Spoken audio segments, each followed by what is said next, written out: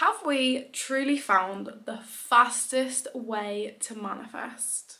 I'm currently on a hunt for that because I've manifested many things so far, but they always take a certain amount of time. But I have come across a method where apparently you literally manifest for 16 hours and then it comes true shortly after. I have never tried this method before. This is to do with robotic affirming, something that I haven't actually tried fully just yet. I have done robotic affirmations inside an app where I count the amount of times I've done that affirmation, but I haven't done it for 16 hours straight, that's for sure. But this method is actually something that someone called Robert Millikin has done, and apparently he was taught this as one of Neville Goddard's students. And Robert Millikin, after doing this specific manifestation method, apparently then became a millionaire afterwards.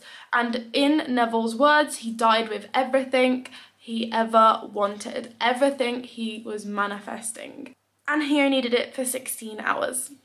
Listen guys, if you could manifest for millions and millions and millions of pounds, say for instance you manifest winning the lottery, and all it takes is you to take a day off work or a day off doing anything at all, and you literally just do this for 16 hours, we would literally all have everything we could ever want.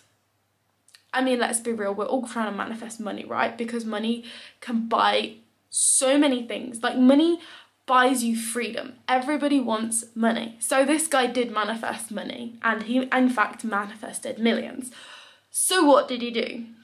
So apparently Robert Millikin sat in a room for 16 hours and did robotic affirmations. He robotically affirmed one sentence over and over and over with not even a glass of water in this room. He literally ate nothing, drank nothing for 16 hours and literally just sat there and robotically affirmed this.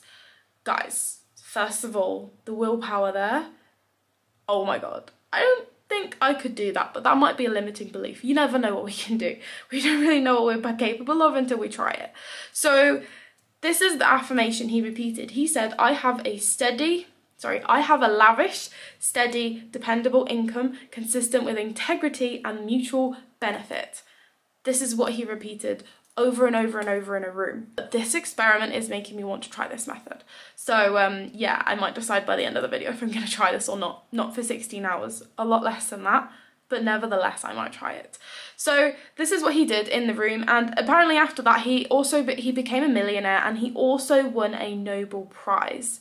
So whatever his passions were, I assume he made a lot of money through doing what he loves because of these affirmations, and he basically just sat there and allowed no room for any other thoughts. So this is also why this is working. Like, why did this work for him, right? A lot of people might think maybe his mind wandered.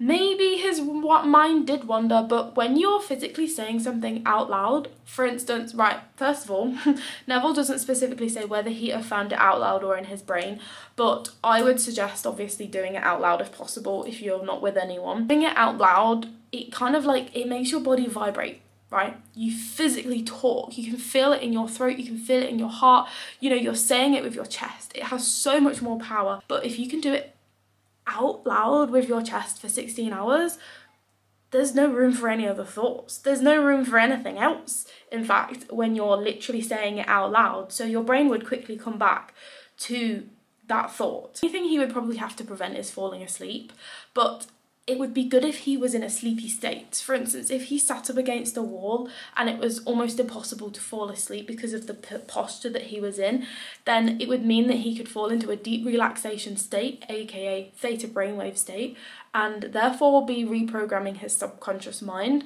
for those 16 hours or many of those hours, and therefore that's why it probably has worked for him, is because that would be a really effective method to affirm. For instance, nowadays we might do cleaning, cooking whilst affirming, but you're in an alpha brainwave state, which means that your conscious brain is always still at play and you're more likely to be pulled out of thought. But it worked so well for him because he was just doing that exact thing and he did nothing. He never had water, he never had food. I'm not saying go without water and food, but he did nothing but affirm. So he probably was very relaxed for those 16 hours, and that probably is why it worked even better. So if you do this, try and sit in a room, but if not, then at least, you know, just trying to do something that doesn't take away your attention too much. Basically, in terms of scientific evidence, this is why it also worked, because I've got my notes down here.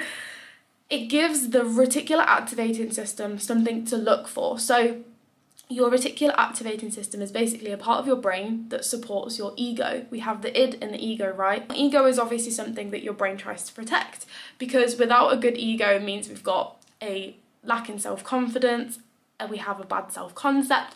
So your reticular activating system is basically the part of your brain that searches for things to say, see, I told you so.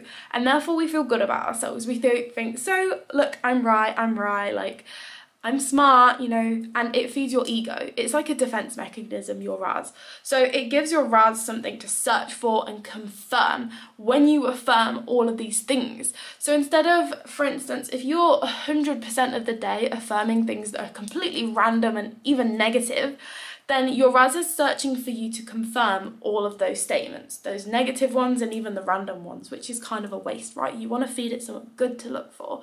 So this is where the robotic affirming comes in handy, especially for 16 hours, obviously. And it also helps create new neural pathways and therefore overwriting old negative ones. And again, it probably also worked really well for him because he was probably in a meditative state for 16 hours. Maybe not purposely, but just purely the fact that if you're sat in a room doing nothing, you're going to be quite relaxed. There's nothing to do and there's nothing to focus on. So again, it's going to be really helpful to reprogram old beliefs and also form new neural pathways, which is something that Dr. Joe Dispenza is really hot on, is obviously forming those new neural pathways. And again, it's going to be really effective at doing that by just literally sat there doing nothing for 16 hours. And it's also worked extremely fast for him, likely because he saturated his brain in these thoughts. Saturated. There wasn't 50% of thoughts of the normal day. There wasn't 50% of thoughts about negative things or who's driving by or what you're going to buy from B&M later on. Do you know what I mean? He saturated his brain for an entire day of one thought only. This is also why it has probably done so much movement in his brain in just that one day, because guys, it's not the amount of time you do it for, it's actually how much you believe in it. So if by the end of those 16 hours, that's all it took for him to believe in that entirely, that's all he needs. If he could sit there and do it for 1 hour and it worked and he then believed it entirely, that would be all he needs. But the likelihood is it might. This is the thing, you might think it's a case of law of diminishing results, which basically means that, like, it's like the 80-20 rule. It goes up and then you get to a certain point and then it just stabilizes. You might think it's a case of that, but in this case with the affirmations, the longer he did it, it basically was probably going like this, like it wasn't that effective, then it was more effective, but then the longer he stayed in that state, it probably skyrocketed, which is another reason why it probably worked so well. Another reason why it has likely worked so damn well is due to the law of imagination. Again, something that Neville Goddard always spoke about, the law of imagination. Because guys, this is one thing I have discovered, this is like me becoming wise, is every single manifestation method has to cause you to imagine and feel in order for it to work. When you're scripting, you're imagining the scene that you're writing about. When you're affirming, you're imagining you in that state of the wish fulfilled just from the affirmation. When you're visualizing, you're obviously visualizing the end scene. You're feeling the feeling. When you're doing the 3-6-9 method, when you're doing 15-second manifestations, some people do potions. Every single one of these causes you to imagine and therefore feel. If you're wondering what method's going to be best for you, whatever causes you to feel the most feelings, the deepest feelings. Yeah, I hope that helps for today.